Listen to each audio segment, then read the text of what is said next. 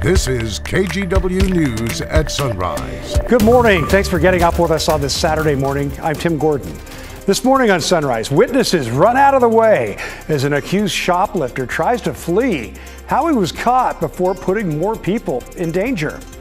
Plus, a big warning for drivers, why the rain could make for much longer delays going over the I-5 bridge. But before we get to all that, let's check in with Chris. I wonder if that has anything to do with all the rain that we've been getting lately. Maybe. Yeah, record daily rainfall yesterday. PDX picked up 1.4 inches of rain yesterday, more than double the old record daily rainfall for June 10th. Today, of course, June 11th, and I'm happy to share with you this morning that the rain, for now, has ended here in the Portland metro area, and the heaviest of the rain now is down into portions of Lynn and Lane County, with just a couple sprinkles right now across the Cascade foothills.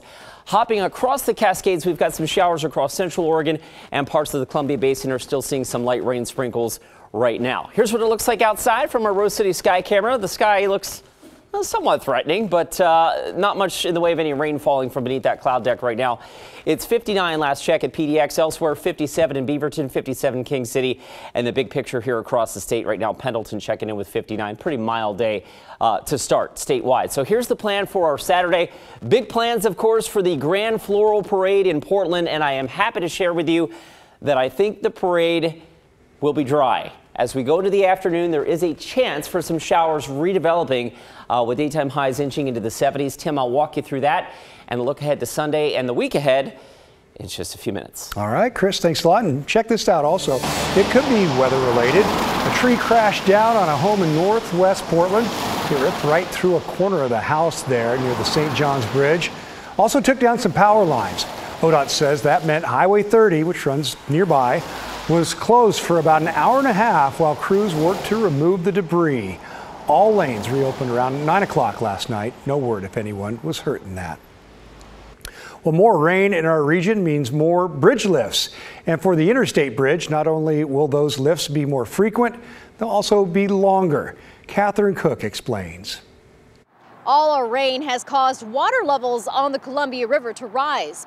That means less clearance room for boats and faster water.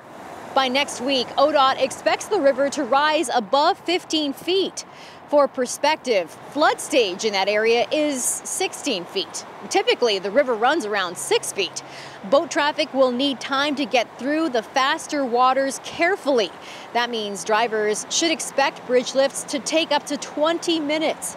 Also, more boats will need to aim for the lift span, which has the most clearance room. That means more congestion in that area of the water, hence the need for more lifts. Maritime law gives marine traffic priority over highway traffic on the I-5 bridge. The exception comes during morning and evening rush hours. Bridge lifts aren't allowed between 6:30 and 9 a.m. and 2:30 and 6 p.m. In North Portland, Catherine Cook, KGW News. And in Vancouver, Peace Health Southwest Medical Center is asking patients with non-emergency health issues to avoid using their emergency room. That's because they say they're seeing what they call an unprecedented increase in patients and overall hospital admissions, with not enough staff to cover them all. The hospital suggests those seeking help, again, for non-emergency reasons, visit an urgent care clinic instead or their primary care doctor. Well, this video right behind me is stunning. Take a look at this. A suspected thief wound up crashing into the front of a store, and those harrowing moments played out when witnesses thought they could stop him from getting away. Alma McCarty talked to some people who watched it all unfold. This is what the Gateway Center in Northeast Portland looked like Friday night. Windows of a vacant storefront boarded up because of this. Next thing you know, I hear my staff just going crazy. He pulled up over on the other end, he zoomed through, missed our windows by an inch, and just scooted in right on in there. Robert Powers. Everybody was out here, we were witnessing it. And JC Banco. The customer I was working with was like, oh, that guy's stealing something. I was like, oh yeah, that's normal. People always stealing stuff from Ross. Both work at the T-Mobile next door. Then we saw someone drive up behind his car and kind of stop him from backing up. Unable to back up, the driver decided instead to go up onto the sidewalk, eventually crashing through those windows. Then he got out and ran. Officers say he jumped on a bus. Turns out it wasn't in service, and that's when they caught up with him. Portland police identified the man as Nigel Davis. They say he shoplifted from Ross, then tried to get away in a stolen car. I guess Ross has free clothes because people just can go in there and do whatever they want to do. Court records reveal a long rap sheet dating back to the mid-90s. He pled guilty to a similar crime back in 2020. Being a man with nothing to lose would be indicative of somebody driving through a commercial sidewalk and straight into a building. Both Robert and JC tell me some employees are still shaken up, though they say this shopping center sees its fair share of crime. It could have been just another typical day if that person got away, but now we got the news here and we got destroyed property and we got some pretty shooken up people. My coworker almost got hit. At the end of the day, it was an empty building, so glass can be repaired, lives that are lost can't. Well, despite that close call you see in the video there, nobody was hurt. The suspect remains behind bars at the Multnomah County Detention Center. Well, Portland police are looking for a man they say tried to kidnap a jogger at gunpoint. This happened a little before 4:30 Thursday morning, very early then, near Southeast 70th and Woodward Street. A 42-year-old woman told police during her morning run, a man drove beside her, took out a gun, and demanded that she get in his car. Here's a description. He's a black man, 30 to 40 years old, with a close-trimmed beard, who was possibly wearing glasses. He was driving an older light green Subaru Outback. If you have information on what happened, please call police. Well, we are getting a glimpse at how local law enforcement is taking on violence. Multnomah County Sheriff's deputies, along with some agency partners, are now doing what they're calling special focused missions.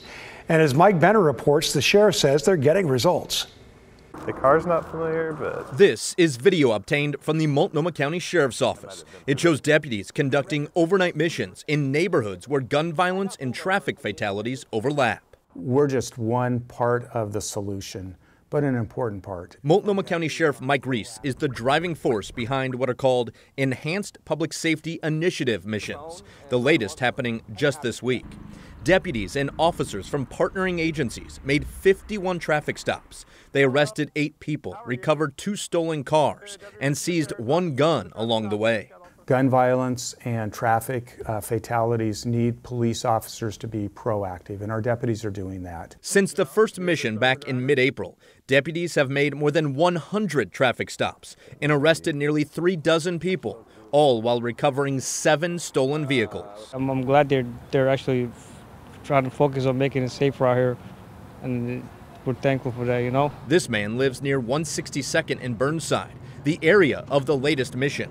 He and his neighbors appreciate the extra police presence because they'll tell you it's not uncommon to hear gunfire. It's got to be at least like every night, multiple times a night. And see reckless driving that includes speeding. A lot of people seem to have forgotten that they're driving 1,000+ pound vehicles going speeds that man isn't naturally supposed to go. Ending that sort of thing is just one of the goals of the Enhanced Public Safety Initiative missions that Sheriff Reese says we can expect to see a lot more of throughout the summer months. And if our deputies aren't proactive in their abilities and their work, then we're missing a key component of keeping our community safe. All right, thank you. You have a good night.